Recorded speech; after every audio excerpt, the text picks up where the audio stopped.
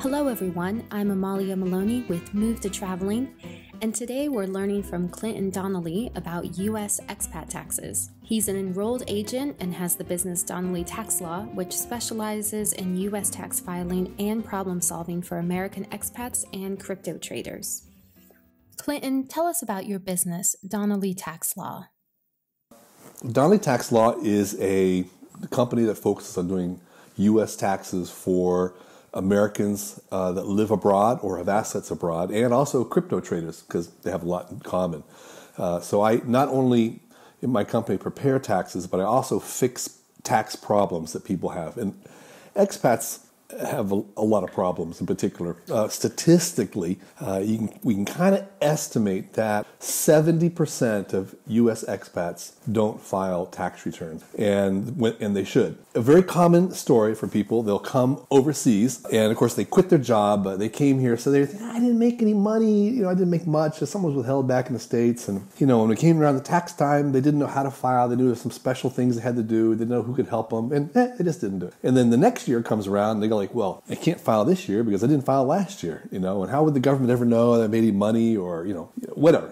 So he gets into this snowball. I had this one client who moved to Hong Kong and then was in Singapore. He hadn't filed a tax return for 14 years. He had bought some rental properties over there, and eventually he landed a job working for Amazon in Singapore. He started out as a whatever sort of IT job it was. Well, he worked up to manager, and he was bringing down about $200,000 a year, and realized now you can afford to get current. There's actually incredible tax amnesty programs where all we had to do for him is really file your last 3 years of returns, 6 years of bank accounts, and give a statement which says, I'm sorry, legal statements, much affidavit, which I write for him, and you get clean. And it's very easy and affordable. He, however, during his last year, started investing in cryptocurrencies. He had actually taken a mortgage out on his house of $150,000 in Singapore and invested it in cryptocurrencies in the beginning of 2017. And he had made such immense wealth by November, he was completely out of the market. And he had already told me that he was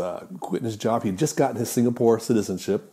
And he had given up his U.S. one. Then he decided he was quitting Singapore and he was going to travel around the world, because he was immensely wealthy. He still has a tax problem because he didn't really report the last year, which is, will the IRS ever find them? I don't know. Maybe he's hoping not. This is a very common type of story, not the making millions part, but it's very common for people to forget and not do anything. Now I have clients in 47 different countries. I have a lot of clients in the States that have sought me out even though I'm not in the States. That's my business. About 60% of it is fixing tax problems. Whether you haven't filed, or you got an audit, or you got past debt you need to fix. How does the U.S. tax expats? The U.S. is unique from a tax point of view, and this kind of gets into how I started the company. The U.S. taxes its citizens worldwide on all their income, regardless of where they're living. Like right here in Spain, Spain taxes its citizens in Spain on their worldwide income too. So a lot of people make a big whoop-to-do out of this taxing worldwide income. They all tax worldwide income except for a few small countries. But the difference about the U.S. is they tax you even if you're not living in the country. So, that's the difference. How did you get into doing U.S. expat taxes? The way I got into this is I actually had lived in the States, and I was living in Connecticut. I was able to retire, and I decided I wanted to go back to Panama where I'd worked early on in my career. And I thought, this is a fantastic place to retire. So I retired to Panama. All of a sudden, I got exposed to laws of other countries in the U.S., how the U.S. operates outside of the U.S. And it's very interesting, very intriguing. The long and the short of it was I eventually decided, I'd like to get a law degree because I'm having to deal with all these lawyers. So I got a law degree. I got a law degree specializing in international laws of financial regulation. I would never have thought about financial regulation back in the States when I was selling computers. But then outside, as expats, we feel the financial regulation. We feel the difficulty of opening up a bank account and getting your cash moved here and there. So I got interested in it. And as I learned and I talked to my friends about what was happening, and with the FATCA law had just passed. Everybody was worried about the FATCA law. People were asking for tax help, and I said, well, you need to fill out this form and that form. I knew the forms, but I wasn't filling them out. And eventually I realized I could become an enrolled agent. What is an enrolled agent? It's the highest federally licensed tax practitioner. I take a 3-day exam by the IRS. 3 days on taxes. CPAs take a 3-day exam, but it's about accounting. This is just about taxes. I did that, passed it the first time. Can you tell us about what the FATCA law is? A lot of people, expats, get really upset about the fact that they have to report their taxes. And they don't like the FATCA law, and they get very angry and upset at the U.S., and they talk about giving up their citizenship. The fact of the matter is, at this point, every country in the world is doing a variation of FATCA. If you were a Spanish citizen and you had bank accounts in Hong Kong, Hong Kong is going to report your bank accounts back to Spain once a year. It's not really the U.S. is not alone in this anymore. They were the pioneers with the FATCA law, but now everybody's doing it because all the governments want the power. A lot of people get upset that they have to tell the U.S. government about, especially with the FBAR form, which is the Foreign Bank Account Report, which overlaps with the FATCA form, 8938. Can the IRS really know if expats and crypto traders are paying our taxes or not? The fact of the matter is, we live in a society where we can no longer hide our financial lives, particularly from a government. We are living in an increasingly transparent situation. If you're like into cryptocurrencies and the future of block currency, the whole thing about cryptocurrencies is it's all public, it's all visible. I don't know if you know this, but cryptocurrencies, you don't hide with cryptocurrencies. Every transaction is public. That's the whole beauty of it. It's public. We can't hide financially anymore. If you think that you're an American and you can come to Spain and hide, you should give up on that. From Edward Snowden, we know that the U.S. government monitors our emails. They track our emails. They only need to look at the metadata. The metadata is who sent the email, who to go to, what was the subject, and what was the date. That pretty much tells it all. Consultants are saying is that 46% of crypto traders didn't report their crypto holdings. I would say it's a far higher number that did not report. They didn't know how to report, and I talked to them. I solved their problems. The U.S. government and NSA was back in 2013 when Snowden was around. He said they were already tracking Bitcoin traders. All they have to do is track. When was the first time you got that email from Binance, which is a foreign exchange? You get an email saying confirm. Here's a PIN number.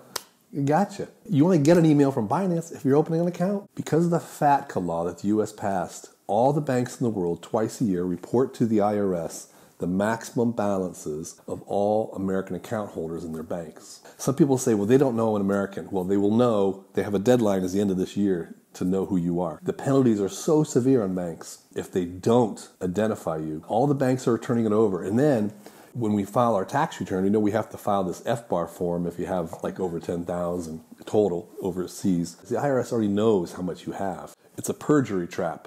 It's a matter of you admitting it. Okay, and if you don't admit it, then they throw you in jail. It's a catch-22 thing. We've really moved from a system where we voluntarily told the government stuff, and then they would come and audit and check your records to prove it. So we're increasingly moving to a society where the government knows expats.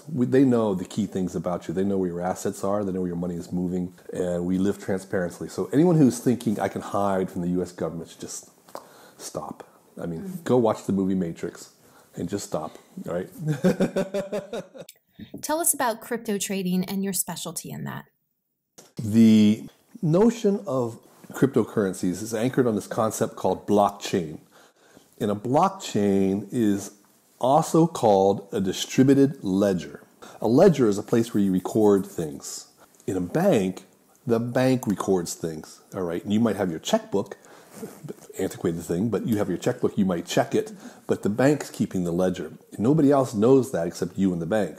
But with a distributed ledger like blockchain technology, many people have complete access to the ledger. So when somebody updates it with a transaction, that transaction is propagated to many other people. These people are called miners. They all are tracking the ledger themselves. Each miner says, okay, when I track it, and they kind of add up the number at the bottom of the page, and they say, this is the number I get. And then somebody else says, yeah, I got the same number. Somebody else says, I get the same number.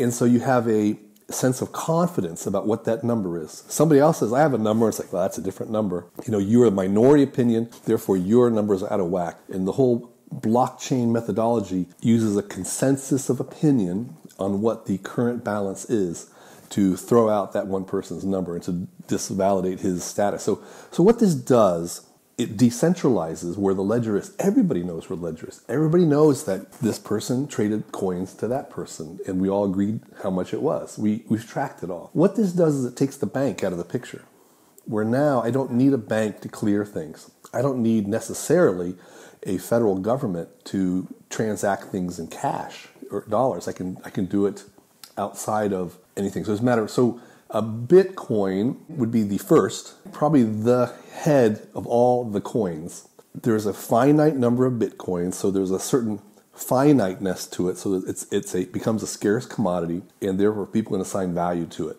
And so it becomes a store of value, the same way dollars are a store of value, or euros, or Costa Rican pesos. Blockchain technology is not limited to cash. We could have an election, and we could use blockchain to verify the election results. And if somebody's trying to sneak in fake data with a box load of ballots, that could be caught, because we would catch that in a blockchain, because we'd say, no, those numbers are wrong. We can tell that those numbers are wrong. The permutations of this are rapidly being explored. It's really reaching out. It's gone beyond initial coin offerings, which are kind of like fundraising events, but it's really moving into gaming. It's running into elections. It's going to move into any sort of thing where you're looking for confidence. One of the areas we don't have confidence is, somebody has Facebook and he has so many friends. Well, were these robot friends that he liked him, or were they real people? If it has blockchain enabled, then we could validate that they were real people. So it really gets into a trust. Blockchain introduces trust that's independent of banks. It's independent of governments. As a result, it's very threatening to governments. The governments aren't cracking down because the technology is so powerful and revolutionary in terms of a whole way of just treating whole sets of problems, that the governments aren't cracking down.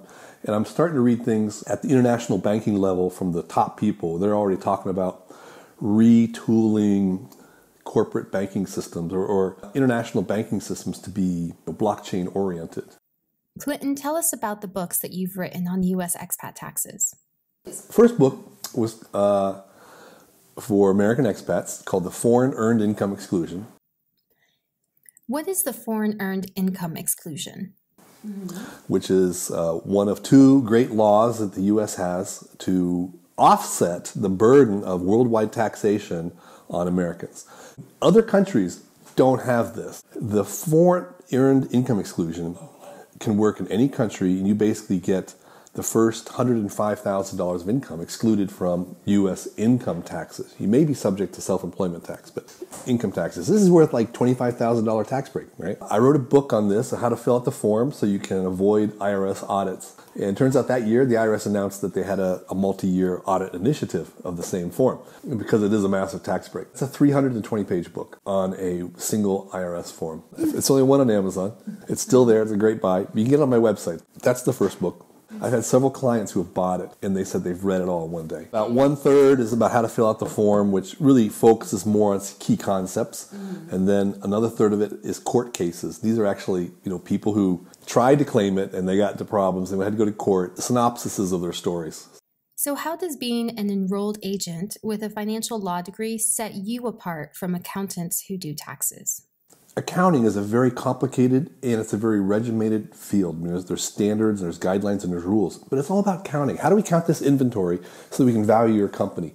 How do we count these assets you bought so you can spread the value of the assets or the depreciation of the assets over multiple years? How do we count that? How do we take into consideration that you bought this? They're always wrestling with what value do we place on things so we can characterize the value of a company. Because ultimately, what accountants are doing is saying this company's worth so much money, therefore, bank, you can loan them, or or they give you advice that you could probably buy this, it'd probably be you could afford it. This is what accountants are into, and there's standards, international standards. A lot of that stuff applies to taxes because they're going to ask you to come up with an income statement. Well, income statement based on standard accounting practices. On a typical CPA exam, which these guys study years for, right? Out of a 3-day exam, they might have 1 hour tops on taxes. We're talking basic stuff. I took 3 days just on taxes. Tax law is constantly changing, whereas accounting law is a little bit more stable. I took a 3-day exam, and guess how many questions dealt with the issues that expats face? 0. Foreign earned income exclusion, foreign tax credit, these weren't mentioned. Neither was, at the time, FBAR, the FATCA form. So these are law-oriented, and the accountant doesn't grab their attention, because it basically is just writing numbers down to them. But they don't see it as, because when I explain to my clients, I say, the penalty for not having filed that form is $10,000, and the other one's $10,000. And if you don't do that every year, that's $20,000. I have a new client in Panama, who I had known before, but some friends of mine who I saved their bacon, because they had been working with a Panamanian, a U.S. tax preparer who had screwed up their reforms. Mm-hmm. And for them, I went back, I got them tax amnesty for not having declared their foreign corporations, and at the same time, revised their tax returns and got them $16,000 in refunds. This couple told this new guy, we'll call him Steve, he called me up for help. He said, I don't really trust my old accountant anymore.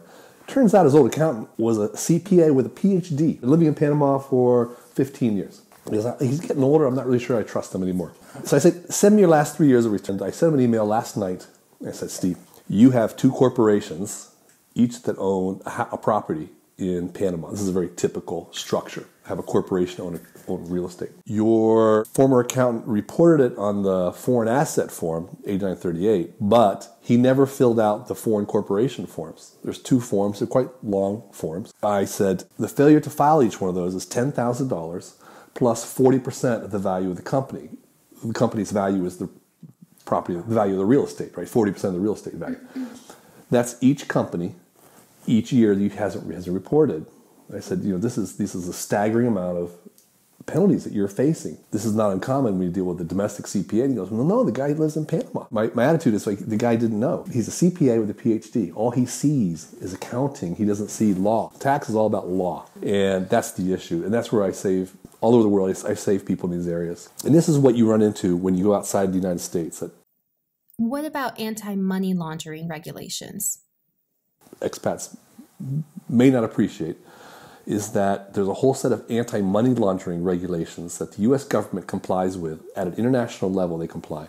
One of the key means that the U.S. uses is to require people to report things in their tax return. Back to the whole idea of a perjury trap, you have to report that.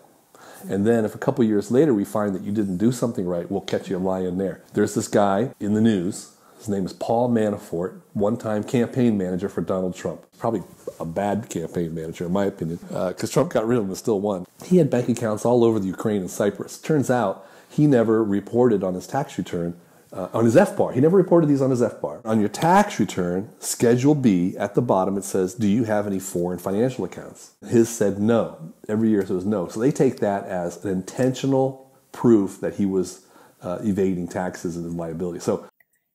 So what else do expats need to report on their taxes? When you're an expat and you go overseas, we have to report our foreign banks. We have to report our foreign assets. Like if I bought real estate here, that's something I have to report. Mm-hmm. A foreign asset would be any time I'm doing something for investment purposes where the other party is not a U.S. citizen. I buy an apartment from a Spanish person. Great. All right. I got a loan from a Spanish bank. Okay, great. I have to report both of those events. They're not just one, they're 2 events. I have to report it each year it happens. So the first year I have to report that I bought the property, but that's done after that year.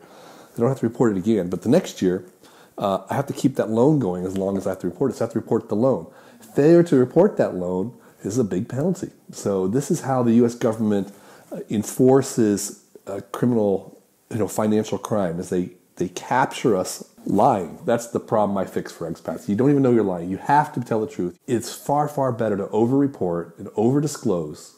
A lot of bloggers will get very worked up about, you don't have to file an F-bar if you don't have $10,000 in the account. Those are the comments from somebody who's trying to hide. First of all, he misstated what I just said. That was a misstatement of the law. They misinterpret the law. They try to get somebody to walk on the precipice by hiding, not realizing that on the other side of this precipice is total financial ruin. You just don't want to do that. What do you recommend for expats who still have businesses in the U.S.? The bottom line is, if you come to Spain, you'll pay more taxes than if you're in the U.S. The U.S. has worked really hard to reduce its taxes, especially on corporations. Individual taxes are much lower than other places in the world. You can do all your banking in the U.S. and access the U.S. banking system, but if your business is outside the U.S., for the most part, you can structure it in ways that can minimize some of your tax liabilities in the U.S. So if you have a business in the U.S., but you don't have a physical office, and you don't have any employees in the U.S., full-time employees, then there's substantial tax advantages. You get the foreign earned income exclusion for all your income. The other tax, though, is the self-employment tax. Your angle here is if you ever started paying an autonomo of yourself, then we get a certificate from the Spanish government saying you're paying that, and that can be your exclusion of not having to pay self-employment tax. Self-employment tax and the Social Security tax in Spain are similar. It's about 15%. So there's not a real big, you pay in one or the other. If you're like me, I don't believe in either. I don't believe Social Security is going to be there. It is hard, I think, at least in the U.S. If I were U.S. based, I'd be all over all the U.S. programs for like the research credit. You weren't having business expenses. You were having a research credit. Yeah. What else are you going to do? I want to change the world. Thank you so much for joining us today to learn about U.S. expat taxes. To reach Clinton Donnelly for help with your taxes, visit his site at donnellytaxlaw.com, which is also listed in the description below. And for more valuable information on this topic, please click on the link in the description below for the full interview post on our site, movetotraveling.com.